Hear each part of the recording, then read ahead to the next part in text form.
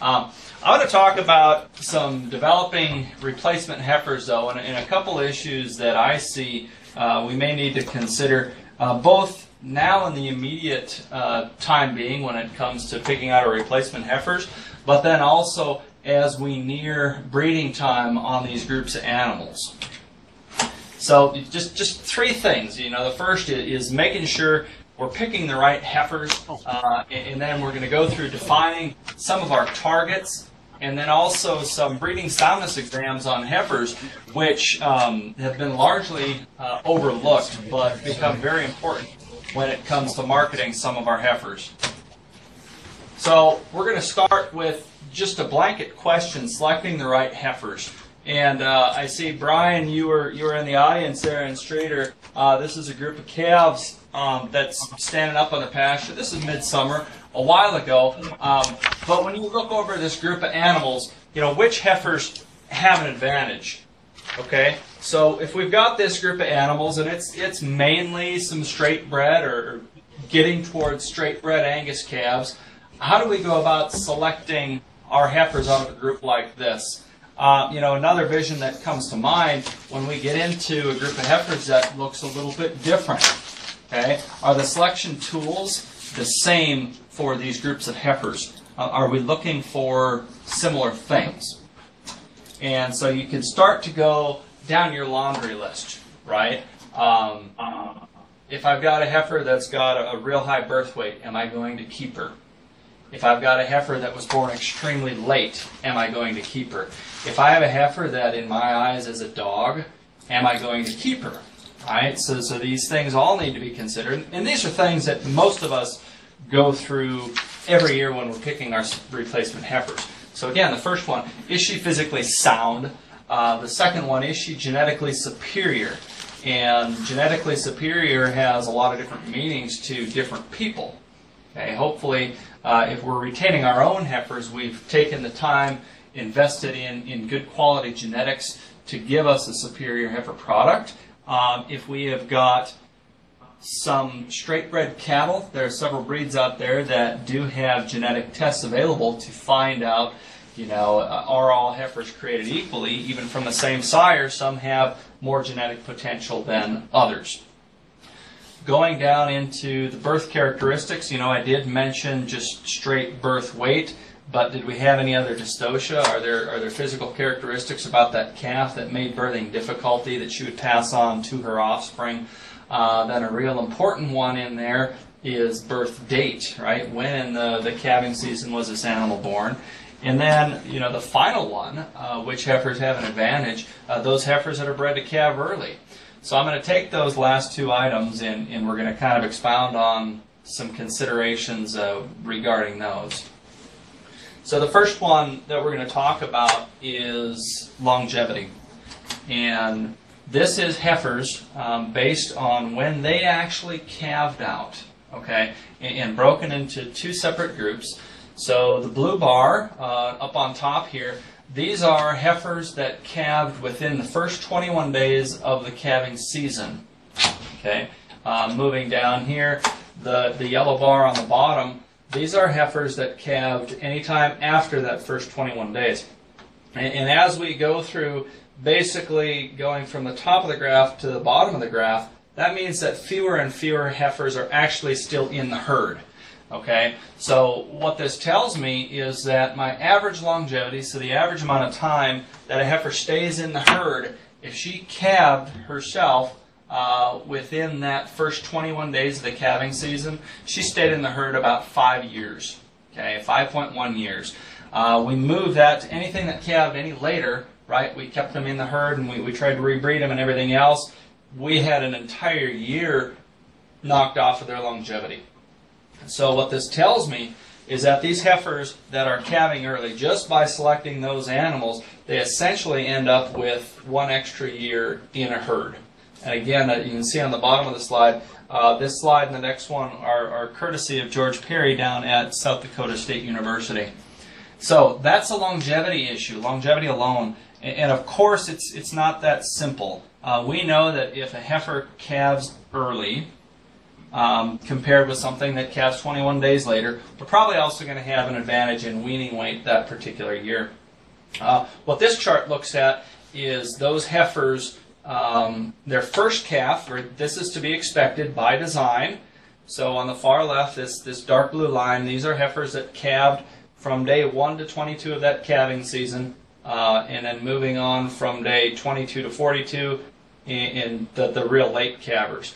And we see that not only do we have a weight advantage, a weaning weight advantage in this first calf, but that's also present in the second calf, and the third calf, and the fourth calf, fifth calf, all the way out to the sixth calf that these heifers have, right? So basically, when you have a heifer that calves early, you set her up for a lifetime of heavier weaning weights. And so additional weaning weight advantage, if you add all up from year 1 out to year 6, all these differences, that equivalates out to an additional calf.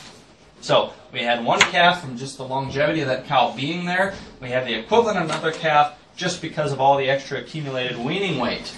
So at the end of the day, how do we capitalize on this 2-calf advantage? Okay, and this comes back to a question of, are we set up to increase the number of heifers retained? Both Tim and John did talk about this in terms of where are we at with our replacement heifers, and it would be interesting to put some economics to some of the scenarios I'm about to present. But if we want to consider this, increasing the number of heifers retained, there's a couple of things that we really need to focus on. The first is, increase the number. What does that mean? What does that target number of replacement heifers need to be? In order to figure that out, we need to know roughly what proportion of our heifers are getting pregnant early, and probably the most important is, what are we going to do with our non-conformers? Do we have a market secured for those animals that don't become pregnant early? So this is just a couple of real simple things. You know, if we have a target number of replacement heifers, say we want 100 heifers to come back into our herd, right? The next thing I said we need to go through is what proportion of our heifers typically calve early, right, within that first 21 days. This particular group, say our past performance was 60%. Then the math is really simple. We divide 100 heifers and add additional 60%. That means we need to retain 167 heifers. We take these 167 heifers, we breed them all, and again, we only keep those heifers that become pregnant to that first either insemination or the first estrus cycle that the bull covers. We go in, say we had a little better reproductive performance, and divide by 68%. We're just shy of 150 heifers that we need in that scenario. Say I only need 25 heifers, that number is 60%. That means I need to retain 42 heifers to make this thing work. Now, that's a concept.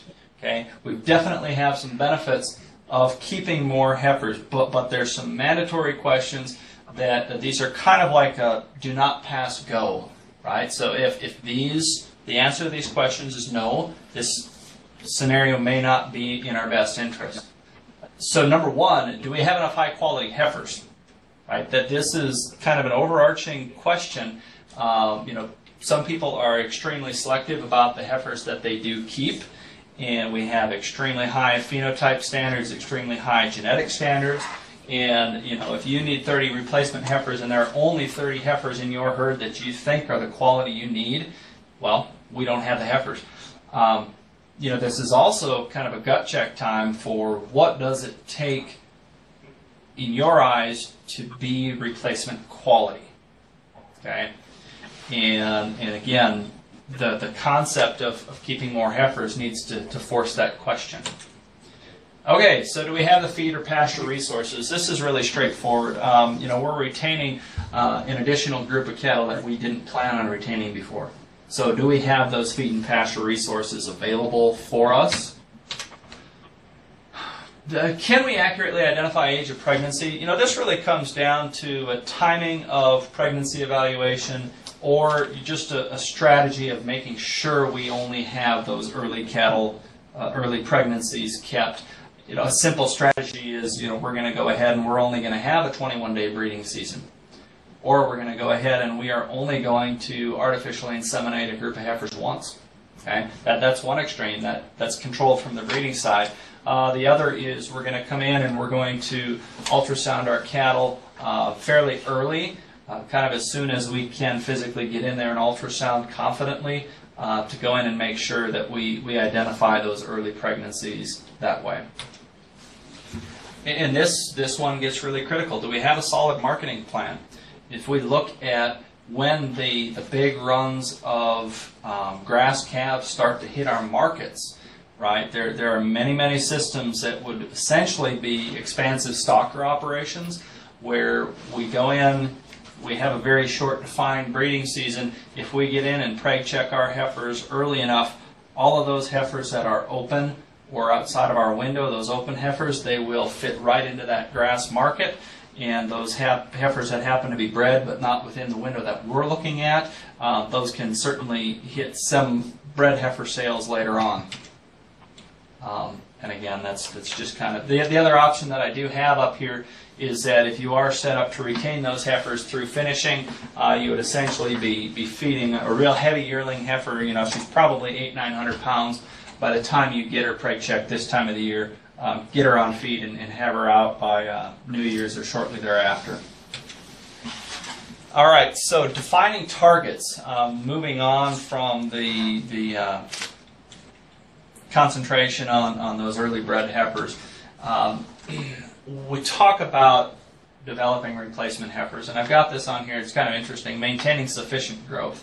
And the next couple slides are really just focusing on, well, what is sufficient growth? You know, we want our heifers to be pubertal at a fairly young age. We want them to become pregnant early, and we also need to control costs as much as possible. And we've had some previous speakers talk about budgets. Carl Dahlen is going to talk about some feedstuffs and resources that are available to help control some of our costs. But if we just look at it, you know, a 550-pound heifer, on the left side, we've got gain here, so you know she's 0.6 of a pound. And as we go up to 375, we have a coincident increase in the needs for total digestible nutrients, which is essentially calories for cows, and crude protein. Okay, these are really straightforward concepts. We can track our heifer diets and make sure we hit certain target growth rates. But the question comes back as to, you know, what should those growth rates be? Here we've got another group of cattle that's just out eating corn stalks. Okay, are corn stalks a proper development location for our replacement heifers? Some people may say, yep, sure. Some people may say, well, absolutely not. And the answer, of course, is it depends on what works for your system. In order to really define where we're at, we need to start answering some key questions. And number one is, do we have some idea of what our mature cow weights are, right? This group of heifers that we either raise ourselves or that we've purchased, you know, what is our mature cow weight? And this is a real weight. This isn't, well, I think they're 1,200-pound cows, right? This is, you know, where are our average mature cow weights at? You know, we need to know the weaning weight, or at least the weight that we start these heifers at. We need to know how old these heifers are when we breed them. So 180 days, 6 months, right? Wean them at 6 months. Breeding age 420, that's like 14 months. And then those numbers probably aren't far off. And then just how many days between point A? Heifers came into the lot on this day. We're going to breed them on this day. What do our weights need to be in that interval? Now there are several questions that people have in terms of what should my percentage of mature weight, right? So I've got this number up here, 1,300 pounds. What percentage of that should a heifer be at breeding? Okay, and this is a topic that's received, you know, a lot of different people looking from a research standpoint at this, and a lot of discussion in several different sectors of the beef community.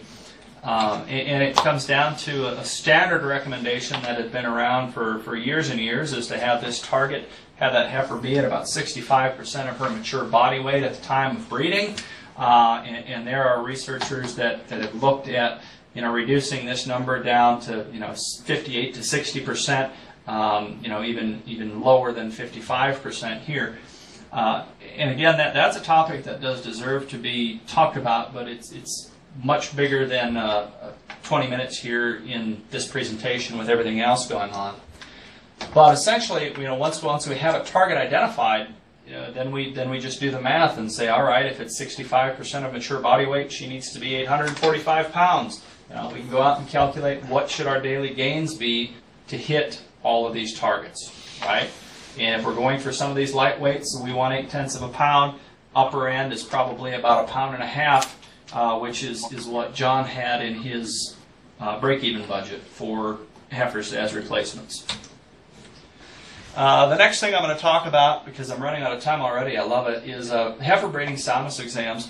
And heifer breeding soundness exams are something that get to be really, really important in a couple scenarios. Number one is if you are buying up groups of replacement heifers as we go through different sales barns or whatever, if we're trying to package together heifers from a bunch of different sources and we don't necessarily know the background on these animals, these breeding soundness exams can be excellent methods of identifying heifers that will potentially breed and conceive, carry a calf for us, as well. And when we come into measuring some of the pelvic areas of these animals, heifers that can have extreme difficulty when we go to come calving time. So this is a chart that I use quite often, or a figure that I use quite often when I'm talking about estrus synchronization, but this is essentially reproductive tract of an animal.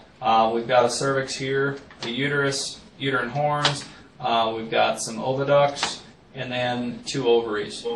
So as we come in and we look at these, the 2 most important structures, the 2 structures we focus on a reproductive tract are a follicle, and a follicle essentially contains an egg that comes out and ovulates.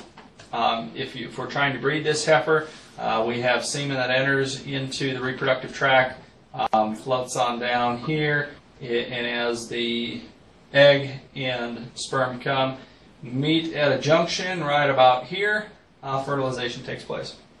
Okay. Shortly after ovulation of a follicle, in place of this follicle, we have the corpus luteum develop. Right? So the only time a heifer has a corpus luteum is after she has had an ovulation. Okay, so that means that these heifers are actively cycling. These are the structures, if I were to take ovaries out and actually look at them. Follicle just looks like a blister. Corpus luteum, it's Latin for yellow body. All right, and so this is a yellow glandular type organ that does develop on these ovaries. Now, a reproductive tract score is just to go in and physically palpate these heifers and evaluate 2 different things. Number 1 is what are the structures on the ovaries, and number 2, what is the diameter of the uterus. And we take that at the external junction of our uterine horns. Right? So we come in here and we take a measurement. What is that diameter? Now, if we go from reproductive tract score of 1 to 5, okay, we can see uterine diameter less than 10 millimeters. What is less than 10 millimeters? Well, a little less than a pencil, right? A little less than a number 2 pencil in diameter. And as we get higher scores, that number moves up. Essentially, reproductive tract score as a 1 is an infantile tract. There's no palpable follicles, right? So we don't have anything there that tells us we've got activity on these ovaries.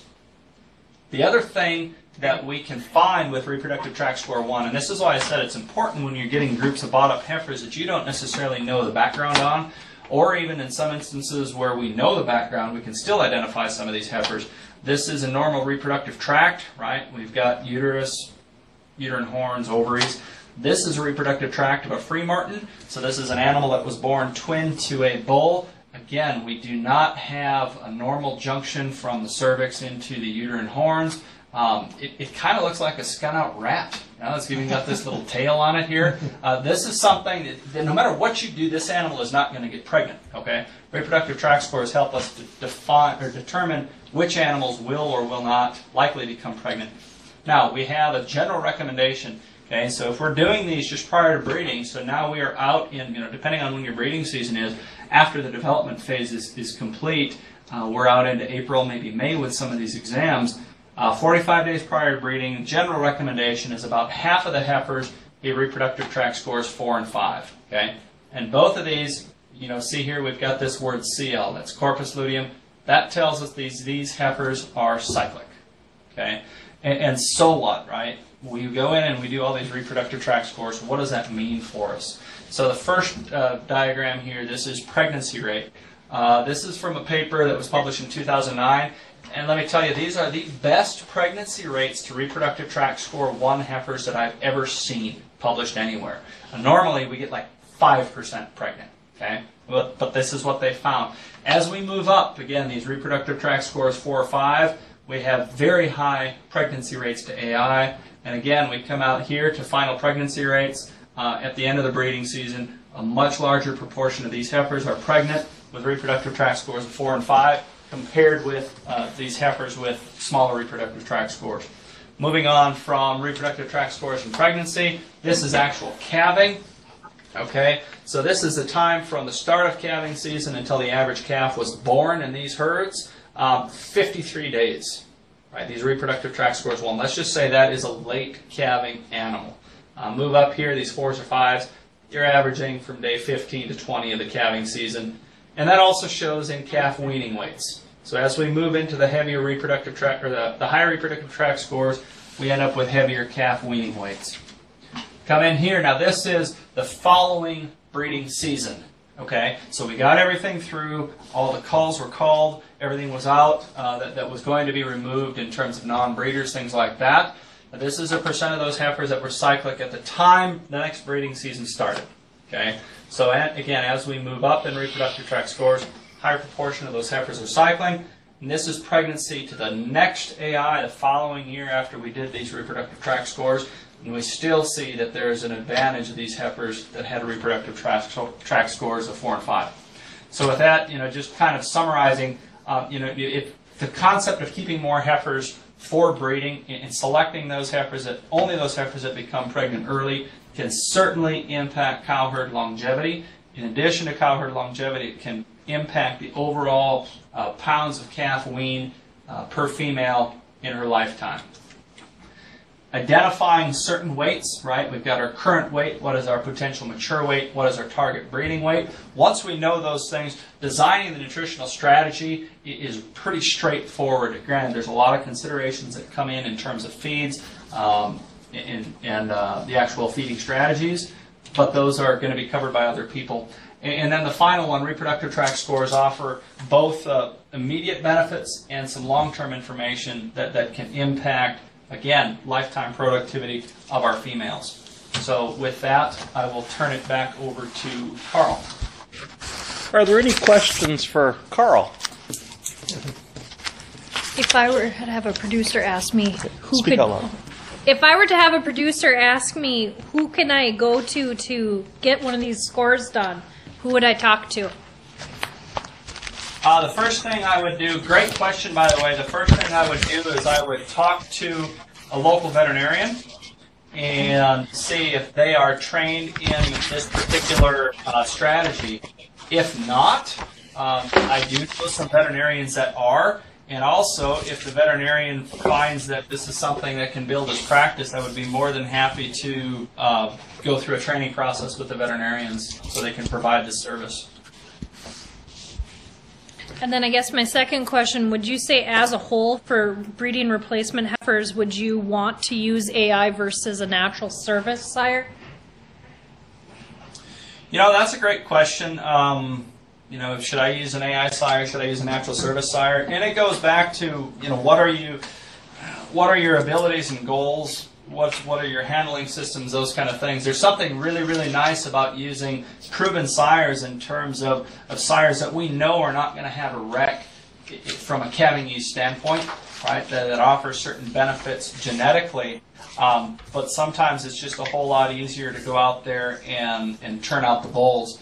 If you are trying to market bred heifers, there are certain advantages of being able to put together packages of AI bred heifers from that standpoint too. But really it comes back to what are your goals, and are you going to keep these heifers, are you going to sell them, and that can really hone in that answer. But it's certainly a consideration. It's a lot easier to do in heifers than it is cows.